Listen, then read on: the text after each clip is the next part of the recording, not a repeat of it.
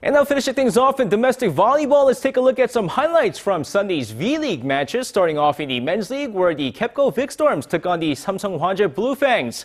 Now, despite Samsung Hwajae dominating KEPCO in previous seasons, this year a different story as both sides go neck and neck with the match going down to a decisive fifth set.